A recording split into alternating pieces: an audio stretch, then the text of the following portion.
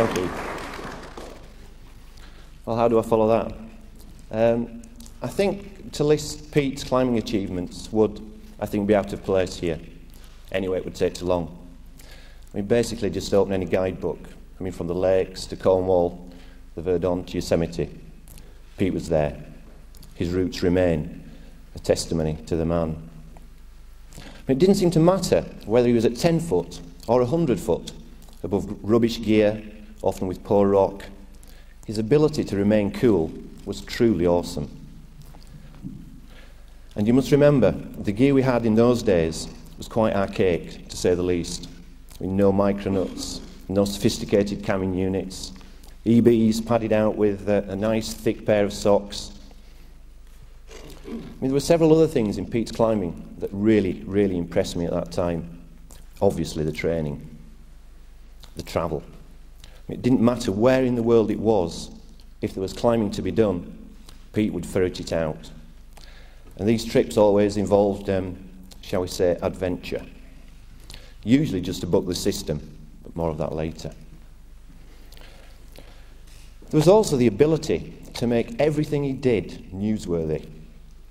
I mean, he was the best PR man I ever met. I mean, he could have made Skodas sound glamorous.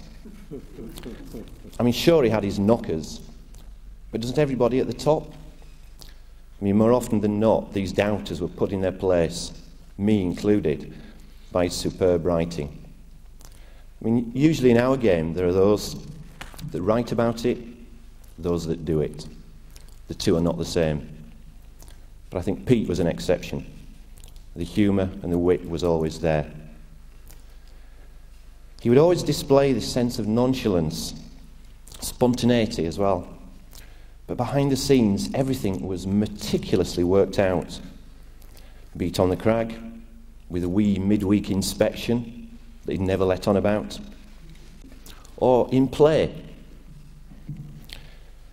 I remember at the bridge, Sentinel Bridge in Yosemite, the deep river there, a pool probably as wide as this room, cold, very cold water. But Pete knew from his diving days how long he could hold his breath. His party piece at the pool was basically pick up a big granite boulder at one side, walk into the river, 45 seconds later, walk out the other side.